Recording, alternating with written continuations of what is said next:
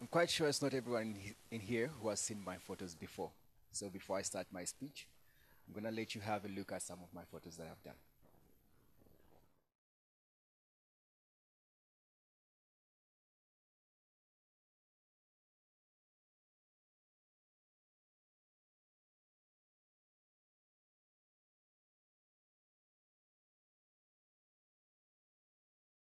Stories are told in so many different ways.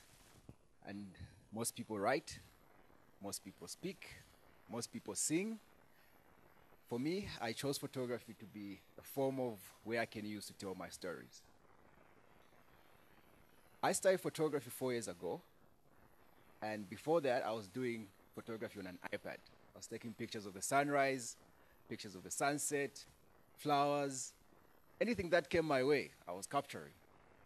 Until one day I posted a photo on Facebook, and one of my colleagues told me, why can't you take up photography to be your source of income, to let it pay your bills?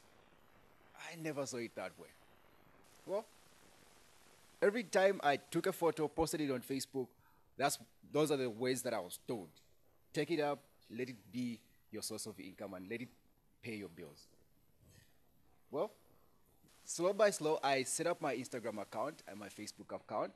I was still using an iPad and for taking photos, and I was still doing the sunrise, sunsets, the flowers, anything that came my way.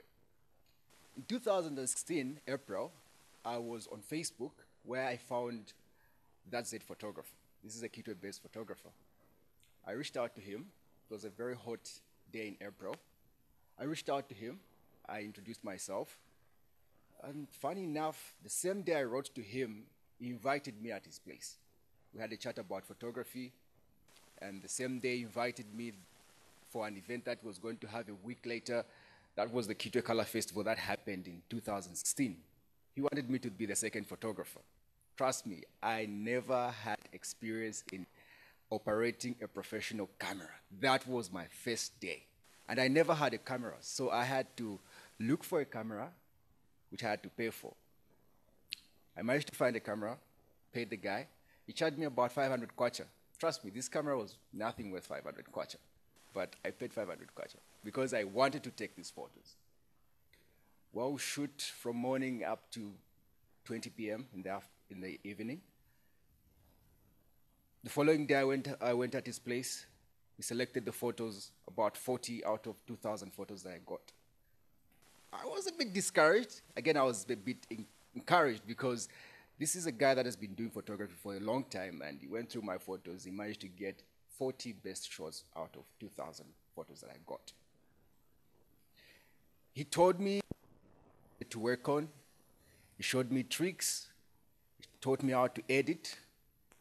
And from that to now, it still encourages me. I continued taking photos. I continued practicing. I saved up, bought myself a camera, professional camera. And in mid-2016, I got an email from the organizers of Zee Music Creative Awards.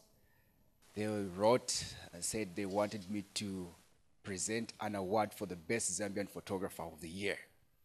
I was shocked. This is a guy who just started photography, less than a year old in the industry, and then these guys write to me an email saying, we want you to host or present an award. Well, I went down to Lusaka, presented the award. I was given a very beautiful looking girl as my co-presenter. I was motivated for that. Yeah. When I was there, I met so many photographers that I looked up to. Most of them I just used to have a look at their works on Facebook, Instagram, and Twitter. Interacting with them face to face was very motivating. And that kept me going forward and pushing myself on another level.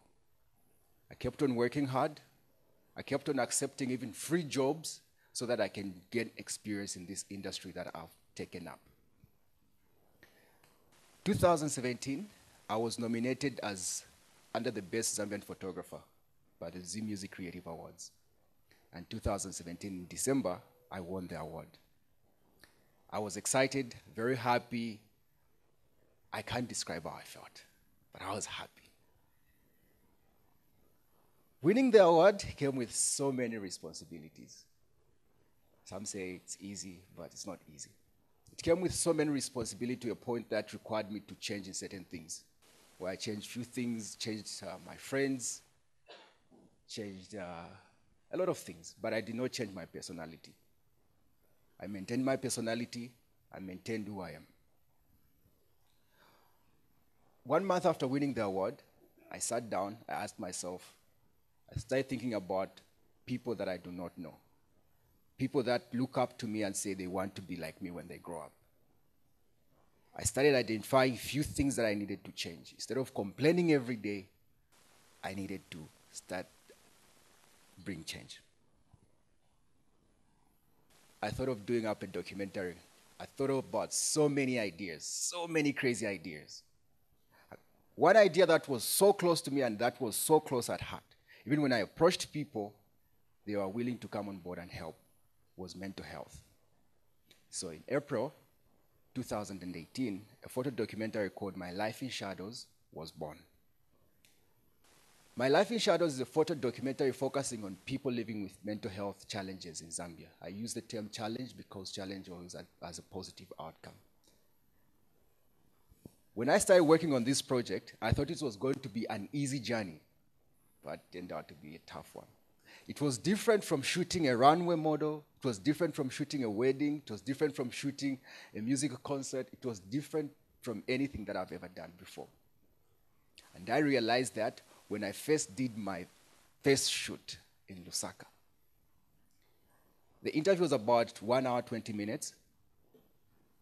It was one of the hardest 1 hour, 20 minutes of my life. It included cutting. It included breaks.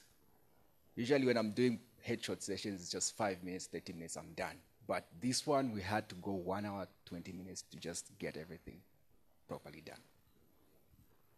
The stories were different from everything that I've done in that this was a one-on-one conversation. This was a point where people would tell me things that happened to them from the bottom of their heart. They narrated their dark side to me. I'm a total stranger to them, but they trusted me. They told me things that I never expected to be told. It triggered me to a point where I felt like giving up. But I was like, this is why I chose this. I will continue. I don't want to let people that are helping me down. I have to bring this to light either way. So I posted the first photo that I did on Instagram. I posted the photo, wrote the caption, and wrote the story. The response was amazing. I didn't expect to see people come and just talk the way they spoke out on that day. People wrote to me in the inbox. They thought I was a professional psychologist, but I told them I'm just a photographer telling a story. I have no idea about being a psychologist or being a psychiatrist. I do this out of love and out of passion. This is what I have to do. After that, 4 months after I started doing the documentary, I set up the exhibition for My Life in Shadows, which happened at Copperbelt University, American Corner. I had a very huge number of youth between the age of 20 and 25. And most of these guys, again, walked up to me and told me how they were feeling. Again, I had to say, I am just a photographer. I'm not a professional psychologist or psychiatrist. The stories that were told were real, and the people that we used were real. These were stories that were told by them. And having these stories close to students that are at Copperbelt University was like speaking to them in another way. They described to me how they felt being at Copperbelt University, how they felt studying things they did not want to study. I was very much motivated to a point that I wanted to take it a little bit further. That point was another turning point for me to say, My life in shadows is here to stay.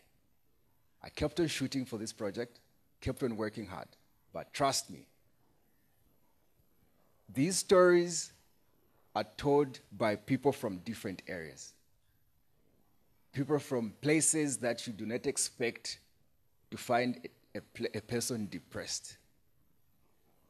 You go from Kitwe to a village where you move from a luxurious bus to a motorcycle, to a motorbike. You move from a road, start moving on a river to just go and get these stories. You leave your mattress, comfortable mattress at home, you go and sleep on a mat just to get these stories. Sometimes the stories get to a point where their relatives don't want them to share. Their relatives tell you, you are a Satanist, you're here to collect data. It gets that serious. And right now there are some stories that I haven't got because of the same accusations. So some have been displayed, some haven't been displayed. Despite going through all these challenges in getting all these stories, my life in shadows has brought a lot of help, or it has added a lot of impact into people's lives. My life in shadows stories starts in a sad way, but it always ends in a happy way. People always find solutions. People always find comfort to find someone to talk to. My life in shadows has inspired young people to always identify their true friends and always identify someone they can talk to and be there for. My life in shadows is one of the projects that was so close to me, that is so close to me to a point that I cannot describe how I feel about it. When I started it, I thought it was going to be easy. It gave me a lot of challenges. Up to now, it's still giving me challenges, but I'm still going far, and I know it will reach another step that I don't expect to be. It's a project that is self-funded. It doesn't generate any income. It only gets a few incomes from people that are willing to help out. All these stories that we tell are real, and none of them are scripted. All these stories that are on my life in shadows are stories that you find on a day-to-day life. My life in shadows changed my view about my community. I started looking at things differently.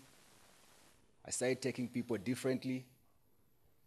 I realized that in life, instead of complaining, you have to bring the change.